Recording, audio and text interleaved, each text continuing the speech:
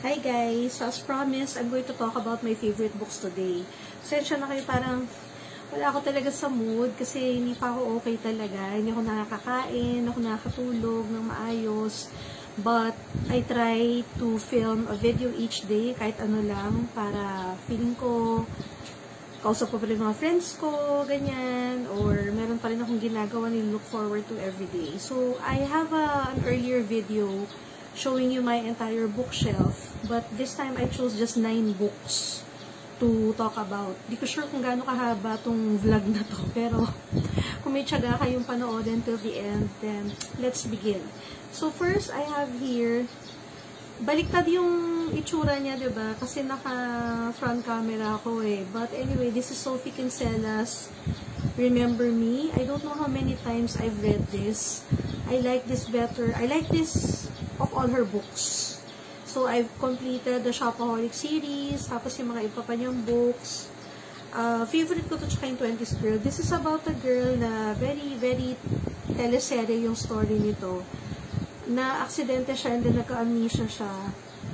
Pero yung amnesia niya parang hindi lang niya ma-remember yung past 2 years na nangyari sa life niya. Hindi niya alam na nagkaasawa na siya. Tumaas na siya sa position niya sa work. Parang all her dreams came true pala in 2 years. Pero hindi niya maalala how she got there. And then parang ang realization niya is lahat pala nung gusto niya, hindi naman siya happy. Like, meron siyang mayaman and gwapo na asawa, and then mataas yung position niya sa company, pero wala siyang friends, galit sa kanyang mga friends siya, etc. Yung medyo off lang dito kasi nagkaroon siya ng affair, pero kayo na lang mag-judge kasi medyo justified talaga. Kasi yung husband niya dito hindi siya mahal. But anyway, you be the judge. So, this is called Remember Me. My second favorite book, by the way, this is not in order ha. Random lang. So, more or less equal yung ko dito, yung love ko sa mga books na to. Ito, super daming times ko na nabasa. I can't count how many times I've read this book. The first time I got a copy of this book, I think college ako. Siguro first year college. And then, sa book sale yata nabili. Tapos, over the years, sobrang kakaulit-ulit kong basahin na wasak-wasak na siya. I bought another copy. Pero kahit itong copy na to, pangalawa na to ha, medyo rundown na rin ho. Buti nga lately, hindi ko na masyadong nababasa, kaya medyo intact pa siya. Obviously, doctors, it's about doctors. It follows a group of med students, mula childhood actually, until they became doctors. And if you don't know, that was my first dream, to become a doctor or a scientist. Kung doctor, psychiatrist, believe it or not.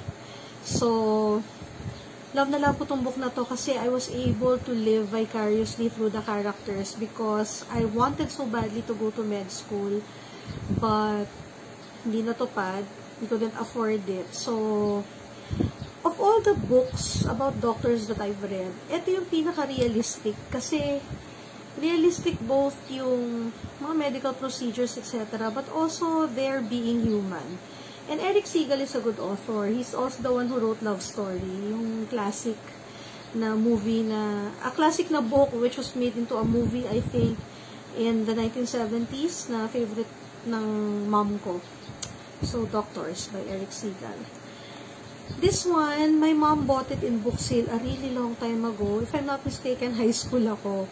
High school pa lang ako. I think I was a junior or a senior in high school. I already wanted to go to med school. This one naman is the story of a woman surgeon. During the time na konti pa lang yung nagsisurgeon na female. And obviously, she experienced discrimination, etc. Biography to, guys, by the way. So, this person is a real-life doctor. And because this is a really old book, I think 1980s, when I looked her up, oh my gosh, 1980. This was published in 1980. And I think my mom bought this in 1987 or 1988. When I looked her up a few years ago, lola na siya. But she's still practicing. And she ended up being a plastic surgeon, a cosmetic surgeon.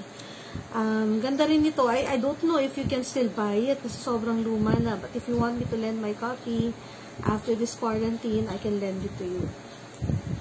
This one is an accidental buy, but it was probably divine providence. Kasi, may binili ako na book sa Shopee, and then, parang yung amount kasi alanganin, and then this book costs only 10 pesos. So, parang dinagdag ko lang siya, para lang eksakto yung babayaran ko na sa seller. I didn't even know what it was about, but it's entitled, Searching for and Maintaining Peace. A Small Treatise on Peace of Heart by Father Jacques Philippe. Sobrang simple ng book, pero sobrang nakaka-calm down. Yun nga lang kasi ngayon, guys, sobrang taas ng level of anxiety ko, kaya yung mga usual na nakakapagpakalma sa akin, ngayon hindi kaya. Dati kasi pag anxious ako or if I'm having a panic attack, kaya na ma-distract by reading a favorite book, watching a movie, or talking to a friend, the usual. Pero ngayon, kasi nga, alam niyo naman, we are in a very uncertain situation, kaya ang hirap talaga pababain yung levels of anxiety ko, but I'm trying every day, so thank you for being there for me. So anyway, this talks about how to live a happy, peaceful life based on only one premise, that God is in control of everything, and that we're not in control of anything at all, and that if we leave everything to God, we will feel much more peaceful, and we will deal with things much more easily. I don't know how to explain it, but if you can buy this book, please do. Feeling ko meron pa to sa mga Shopee or sa book sale. I highly recommend this. Dati nga dinadala ko pa to sa bus, kasi ang nipis lang. Nung time na nagpa-panic attack pa ako sa bus, kapag nasustuck ako sa traffic, I would read this. I think dito sa book sa show ko sa inyo ngayon, ito lang yung spiritual book. After ng spiritual book, ito naman, medyo kakaiba tayo.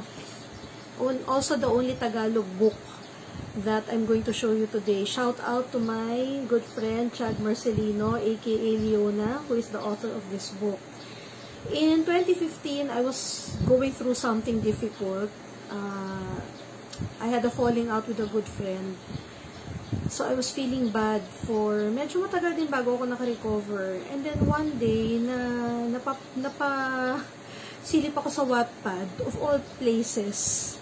Yun din yata kasi yung time na nagko-collect ako ng Wattpad books, yung hard copies, kasi nga cute yung cover. But I came across the soft copy of this book in Wattpad. It's entitled Begging Gangster.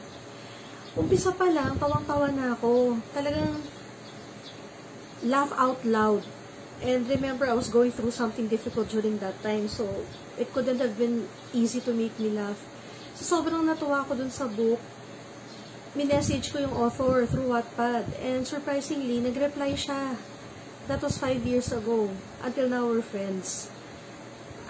One day, I'll make a vlog or a video na kwento on the most unusual friendships I have in my life. But anyway, ayokong spoiler to, pero di ba kayo na-intriga, Begging Gangster, like Begging Gangster. So, in case medyo kayo, skeptical kayo on reading Tagalog novels or mga ganitong parang LGBT, guys, ang ganda nito. Pinakyaw ko yung kopya nito sa National Bookstore nung marami pang copy. Awan ko ngayon kung meron pa. And I gave it to many of my friends because it made me so happy. So, Chad, I still love your book. I miss you. See you soon. This one, okay. Ang storya nito, a long time ago, in Bethlehem, dito malapit sa subdivision namin, merong maliit na mall. RFC people would know. Las Piñas people would know. The mall is called RFC. Meron dong paarkilahan ng pocketbook.